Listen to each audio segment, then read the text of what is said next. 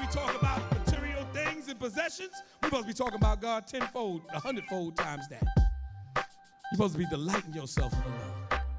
And when you delight yourself in the Lord, when he becomes the most valuable thing to you, which is supposed to be according to the commandments, love the Lord your God with what? With everything you got, above everything else. Don't worry about the problems that plagues people's lives in this world.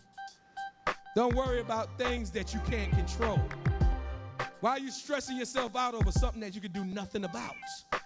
See, this is what God is saying. God said, go about getting things the right way. What is the right way? Doing what he told you to do and trusting in him. He's guaranteeing it's going to come to you. Everybody understand that?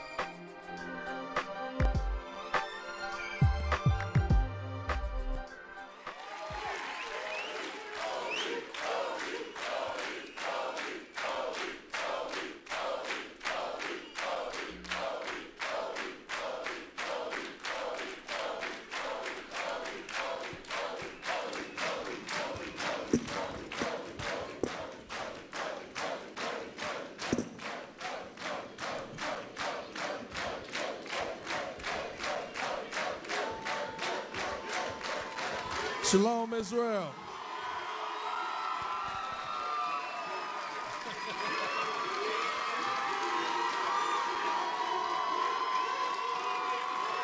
Shabbat Shalom, Israel.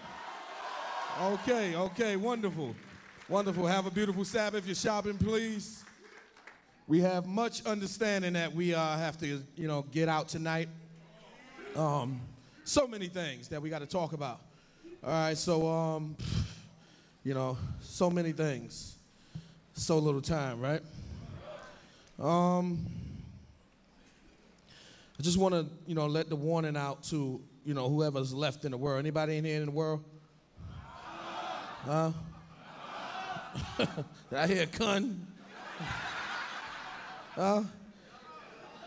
You ain't learned to leave the world yet. When I say leave the world, what am I talking about, Israel? What?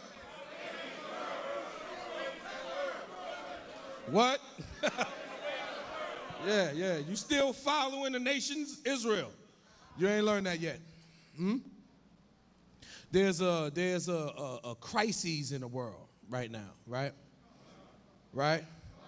And people are panicking and they're afraid. People are crying. Things are happening to people that never happened to them before. It's unprecedented. And it's happening all over the world, right? It ain't just happening in one part of the world, right? But it's happening all over the world, right? So what's the message that's going out in the world? The leaders of this world, what message are they sending the inhabitants of the world, the leaders of the world? What message are they sending the inhabitants of the world? See, you gotta listen, You gotta listen to current events, and you gotta really look at what's going on. And this is to anybody that's left in the world that didn't get the message yet. Okay? That the leaders have been, telling everybody what to do without telling them what to do. In other words, what are you supposed to do with leaders? You're supposed to follow leaders. You're supposed to do what they do. Right? Christ is the leader, right? And what did he say? He said what? Follow me, right? Right? So if anybody is still left in the world, they should know what they need to do. What they need to do? They need to jump ship. Okay? They need to abandon ship, okay? You ain't know that's what the leaders of this world are doing? They jumping ship. They realize that, they sinking. The world is going down, it's going under, and they're trying to save themselves. Look at what's going on. So if you left in the world, jump ship. They try to bail the world out, right? And that's something the world needs to get bailed out. Jake got to get bailed out, Now the whole world got to get bailed out, right? And showing you that there's no hope. With the bailout, what do? They gave themselves bonuses. The leaders of this world, right? Right? Because they knew that, listen, this money ain't going to cause nothing to recover, but I might as well take for myself. Now, if the leaders of this world have enough sense to know every man for himself,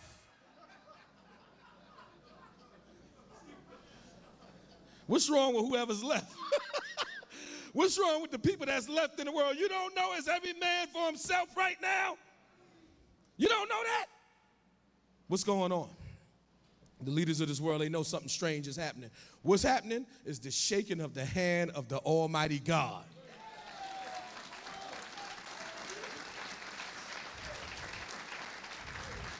What that's called is the judgment of God on the world. Do everybody understand that? Which is going to bring them to their end, which is ushering them to the end of the world. Everybody understand that, right? Right along with prophecy. Because Esau is in power. And Esau is the end of the world. Everybody understand that, right? So Satan, what is he going to do? Satan know that when, in their affliction, we're talking about the Israelites now, they're going to seek God. So what Satan going to do, he's going to give them a false hope. Something else to believe in besides God. What did he give him? He stabbed Esau in the back and gave him a black president. Right? And all he could talk about is some hope that he don't even believe in. You had the white man to come and tell him, listen, be more confident when you speak. You know? All he could talk about is some hope that he don't believe in. And you got people among our tribes believing in the hope that Obama is pushing out there. Everybody understand that? Why? Because they don't know God. If you know God, you know that we at the end. This is the time.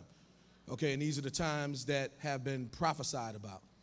These are the times that we knew was coming prior to it being here. This is the time that we know God is among the nation of Israel and that God is bringing the Israelites back, that he's looking to establish the nation of Israel while he's destroying this world. This is the time. Everybody understand that? And if you are not smart enough to see or wise enough to see that you cannot be a part of this world any longer and it's time for you to choose the Lord's side, then you're going to get what you deserve.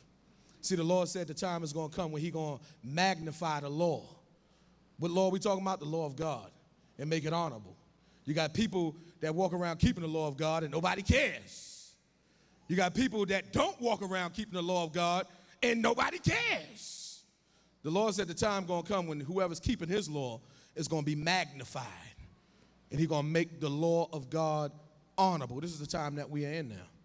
So if you're not keepers of the law of God, see, we can be Israelites and we can hip-hop hooray and we can say we're not in the world, but guess what? If you're here only, guess where you at? You're right there in the world. If you're a hearer and not a doer of the word of God, then what makes you different than everybody else? The fact that you stood on the sidelines and waited to see what was going to happen, see who had the truth? No, it don't work that way. See, you got to be a doer of the word of God. The scripture says faith without works is dead, which means what? Faith got to produce.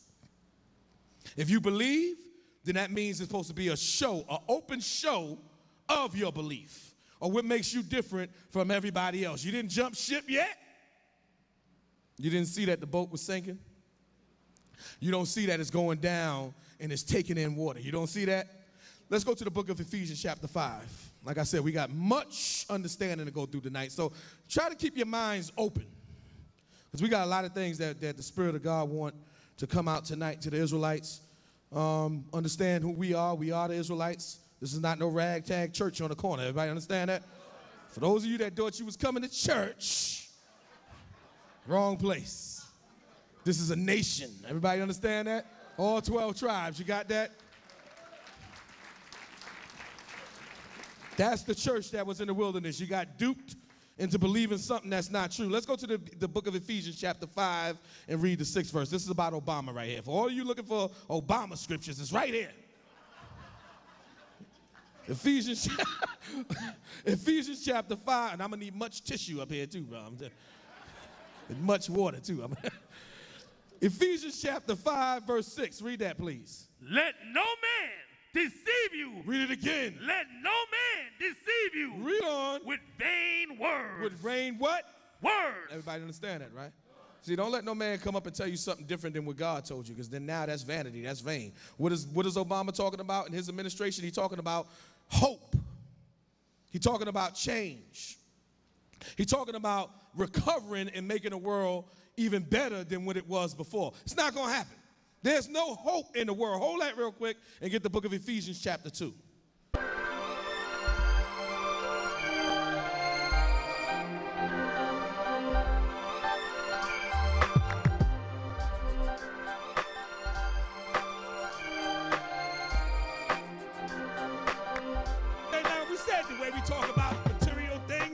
possessions, we're supposed to be talking about God tenfold, 100-fold times that. You're supposed to be delighting yourself in the Lord. And when you delight yourself in the Lord, when he becomes the most valuable thing to you, which is supposed to be according to the commandments, love the Lord your God with what? With everything you got, above everything else.